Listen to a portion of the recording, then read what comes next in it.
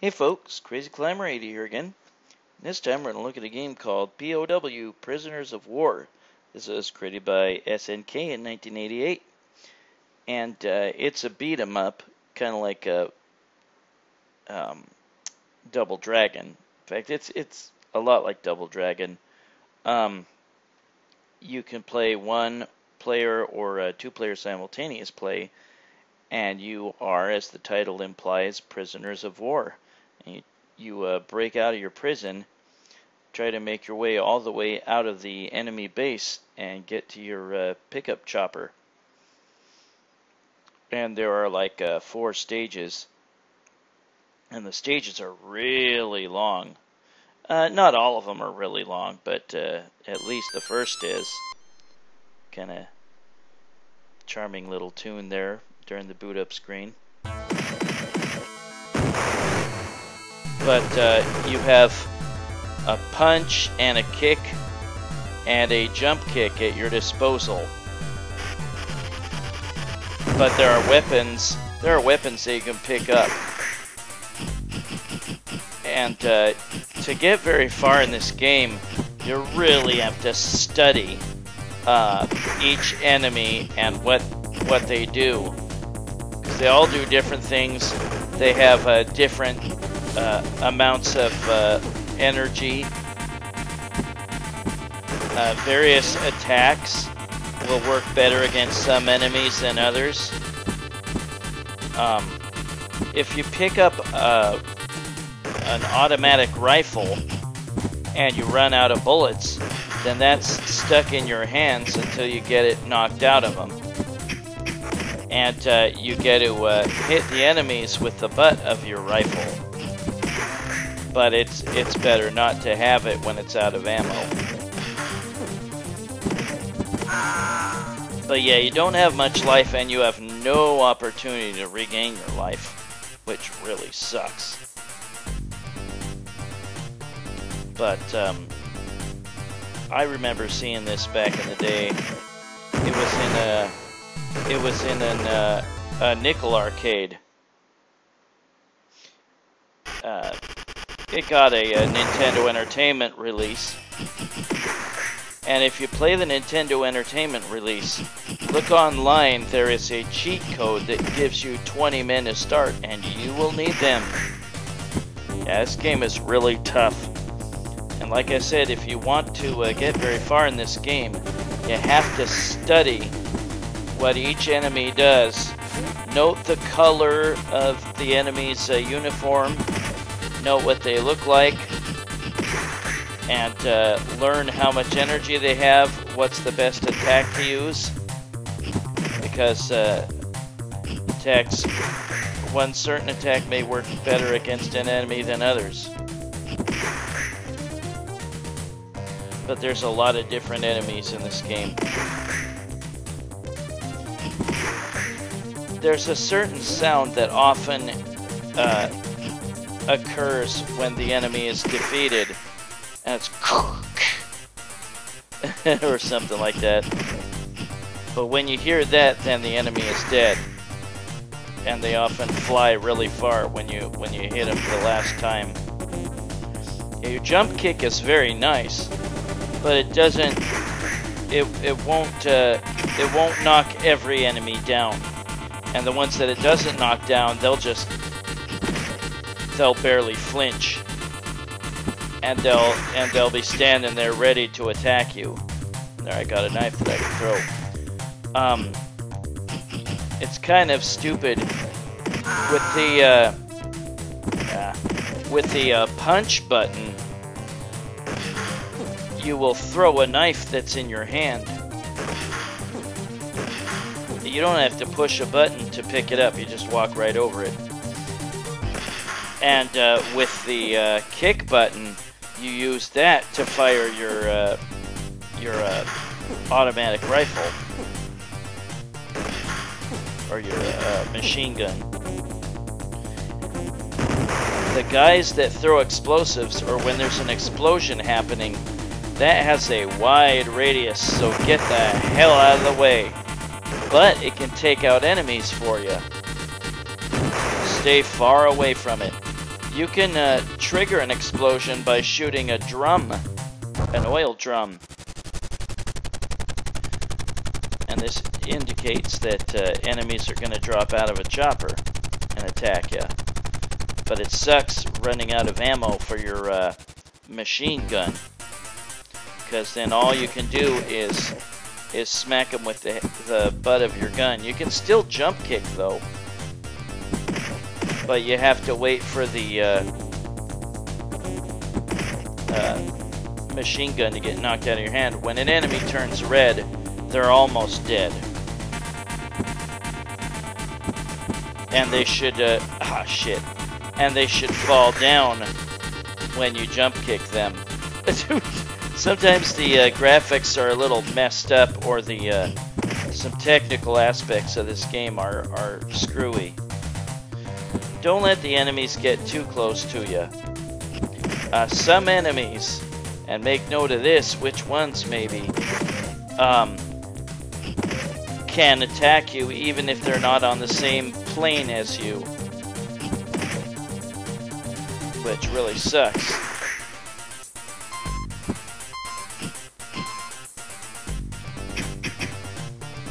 Oh, those guys with the knives really suck when they get close. Sometimes enemies will rush onto the scene, and then they will rush right back off. Maybe make a note which guys those are. There will be these Green Beret knife fighters on occasion. But the jump kick is very, very, very useful in the NES version. The NES version is a little different. There's opportunities to get your energy back, which this game sorely needs. Once in a while there will be a scene where the computer makes you climb up a ladder. You have no control over this, you'll just automatically climb up to the top and then continue the scene. But yeah, if you shoot those oil drums, those barrels, then they will explode, and any explosion has a wide radius, so look out for it. There will be jeeps later on that you can also destroy. Well, it just turned around in time. A number of the enemies will duck when you shoot, which sucks.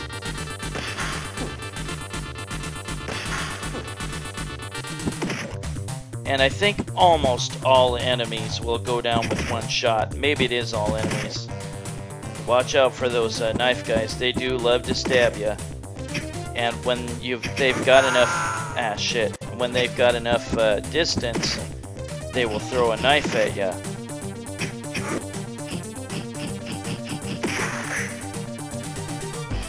Oh, I wanted his knife. Yeah, like I said, I saw this in arcades. We will do an almost full playthrough of the first level. See, this level isn't even over. The levels are so long, and you have to, like I said, you have to study those enemies and know what they do, know how much energy they got, how long it takes to kill them. Hey, thanks. Yeah, the enemies can kill each other. If you can make that happen, use it to your advantage. You will need every advantage you can get in this game.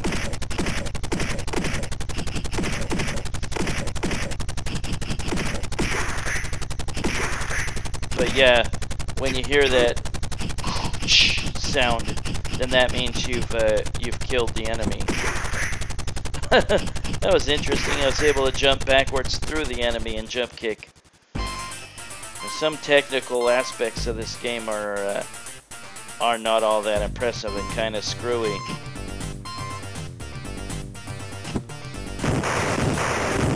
Yeah, kill each other. Thank you. But yeah, when some enemies that take a lot of hits, when they turn red, they are just about dead.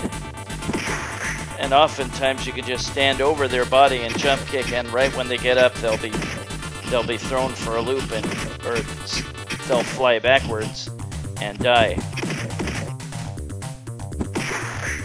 Yeah, doing the jump kick is nice, but it does not work for every single enemy.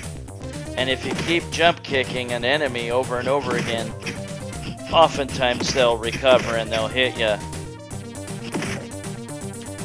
The threat of enemies ganging up isn't always... See, those are the guys that can hit you on a different plane, which sucks. Well, I'll put in my initials. I think I declined to continue here, but we will look at snippets of the rest of the levels. But, yeah, try to goad them into killing each other. Gotta take every advantage you can. And then just go back to the start if you don't continue. But, a little bit later you fight these guys that go down with one hit. And then you get to this part. And something tells me more guys are going to drop down from a chopper. Yep. Yeah, when those guys turn red... Oh, screw you, buddy. When those guys turn red, they're about to go down.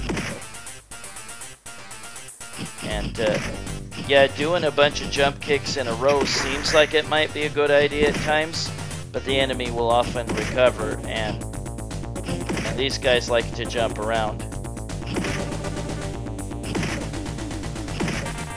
Yeah, the enemies aren't as good at cornering you as enemies in other beat-em-up games.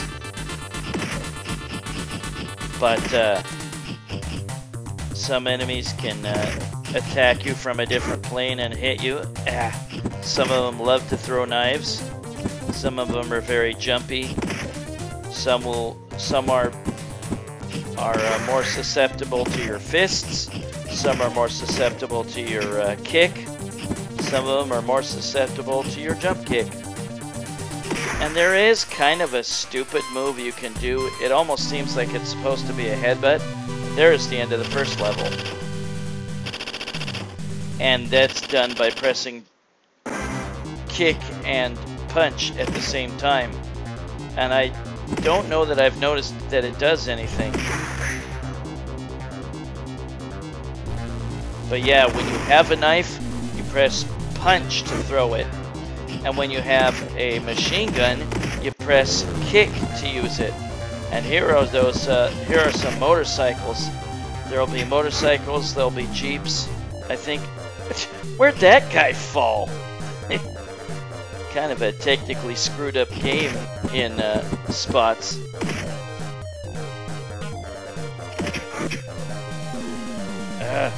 Yeah, don't get in a position where those knife guys can get you from behind. Yeah, those explosions have a nice wide radius. Hey, let me use that knife, damn it. There. Yeah, the guys can throw knives at each other. They can throw grenades at each other. Ah, shit, I ran out of room there.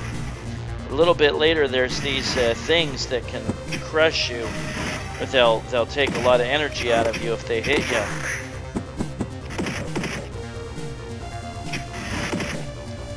But we're just going to look at snippets of the remaining levels. Just hoping to goad him into getting hit by that thing. And some of the guys just run at you and then they run off the screen. Screw you, buddy. We'll scoot forward here. Yeah, watch out for those explosions. Such wide radiuses. But those explosions can trigger other explosions. They can take out other motorcycles or whatever. See? Nice.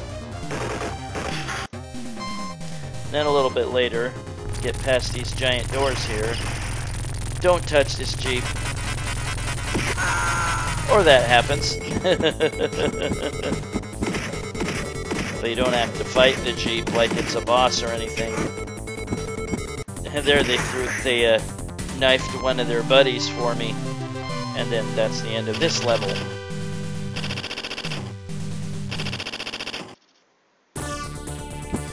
And then you go to this forested type of area.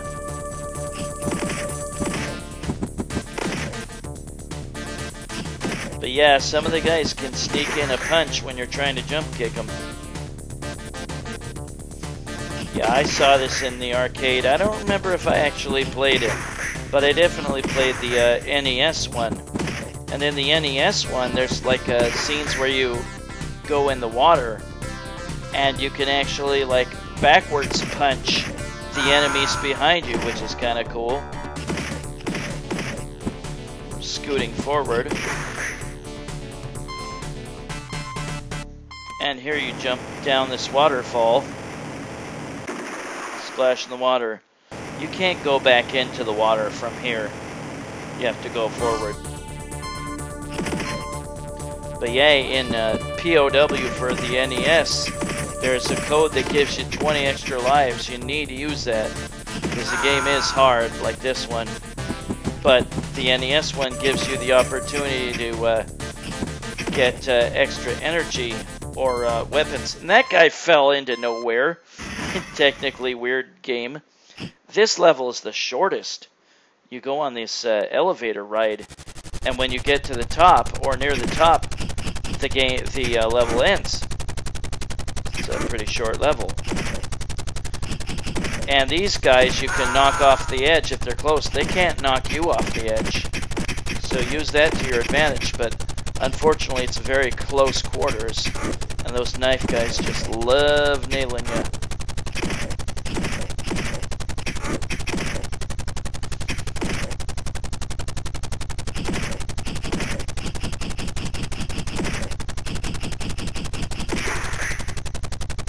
But yeah, listen to that sound, and you'll know that an enemy has died. Ah, eat a dick. I think that was the last guy. Yep. And that's the end of that level.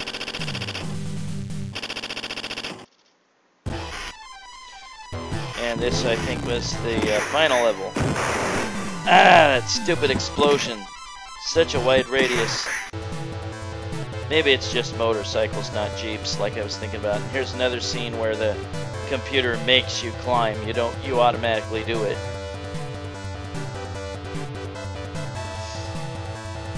Yeah, I'm not crazy about this game. I mean, for those who are very patient with their beat-em-ups and like to study things about them, you might like this more, because you have to study what the enemies do and how to react.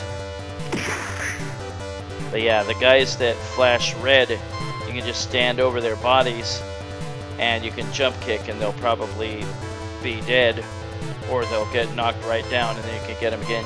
You can't walk backwards off that ledge. Gotta go forward. You don't fall off anything to your death in this game, which is nice. You at least have that in your corner.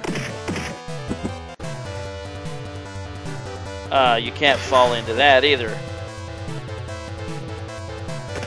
But you can knock enemies into it. I hate that the enemies... Ah, damn it.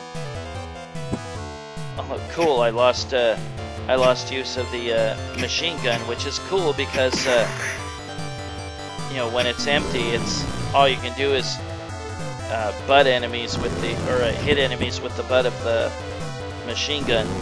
Now there's a bunch of motorcycles. A little bit later, we'll go here. I thought maybe that enemy was gonna go away. Some of the enemies will go away after a while, and you don't have to fight them anymore.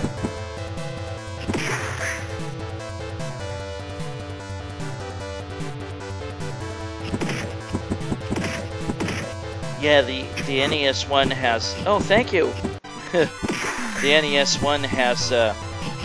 version has rooms that you can go into, and when you beat the enemies in that room, you get your power-up item, like brass knuckles or something, which gives you a stronger punch, or it can give you life recovery, which you sorely need in this game, and you don't have it. As with many other game beat-em-ups, you have a limited bit of invincibility when you start another life.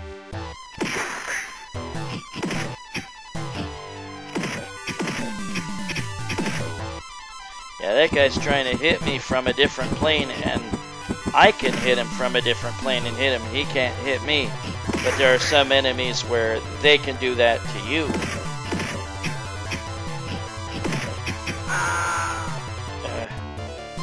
We'll just scoot forward. Now there's Blue Beret guys. Blue Beret knife fighters. And they can punch back. Maybe the kick is best on these guys. Ah, crap. And here is the boss of the game. He has a pistol. And he will shoot his buddies sometimes. Ah, screw you.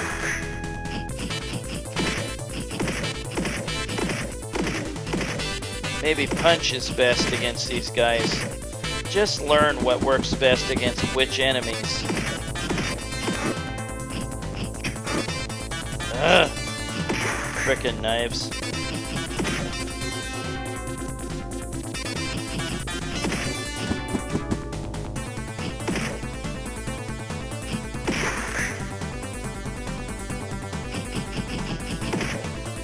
He couldn't hit me on a different plane. It looked kind of silly. Hey, he threw a knife into the boss for me. Thank you.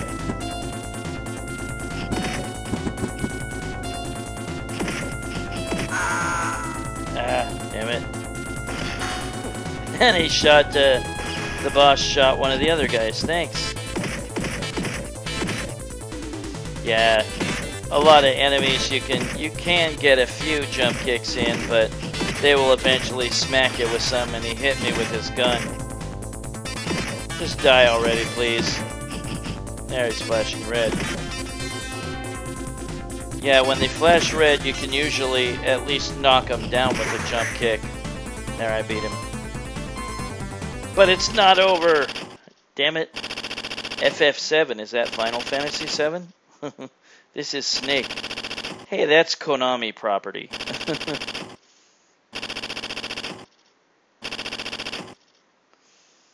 You radio for your escape chopper. Roger, Snake. No, my name's Snake, not Roger. Roger, Roger. What's our vector, Victor? We have clearance, Clarence. Yeah, you have to get to the end and then face a bunch more guys. It's almost over. Crap. The escape chopper will arrive. Quit ducking. The escape chopper will arrive, and there'll still be some enemies right there that I'll have to take care of before I can escape.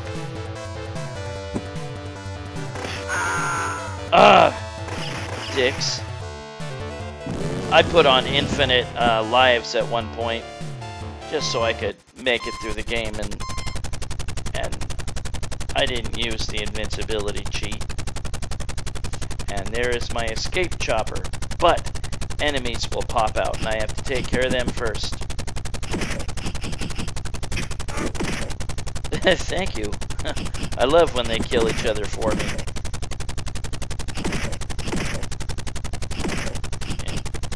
If you have any sense of what Double Dragon was like and how to avoid getting cornered by the enemy, you can get at least a little bit somewhere in this game. But as for, like, getting terribly far, you really have to study the enemies and what they do and how to deal with them. Ow! Got nailed with a bunch of punches. Is this the last guy, though? Yeah. I can beat him. But yeah, you can nail an enemy with a bunch of jump kicks in a row, but I wouldn't advise it. I wouldn't advise falling in love with that idea.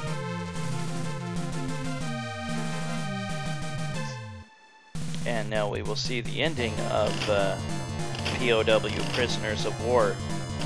Again, you can play one player, which I did, or you can play two players simultaneous play. And again, this had a Nintendo Entertainment System release.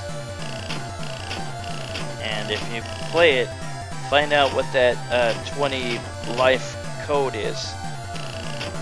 I'm sorry, I don't remember what it is, so you'll have to find it online. That was P.O.W Prisoners of War by SNK in 1988. Put in my initials again.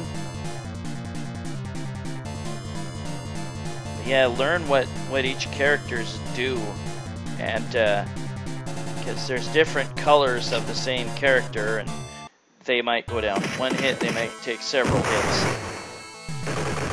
That is P.O.W Prisoners of War, created by SNK in 1988. And both of you have to share the same room in this in the two-player simultaneous play. Not sure if both of you set off explosives at the same time, but even with two players, it's a tough game. Watch out for the explosion radius. It's really big in this game.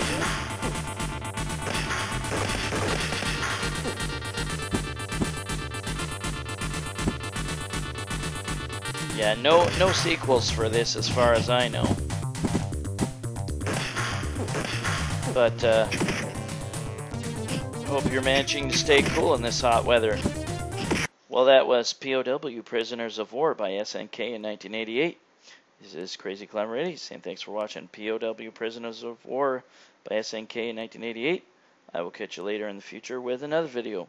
Have a good one, everybody, and stay cool. See you later. Bye-bye.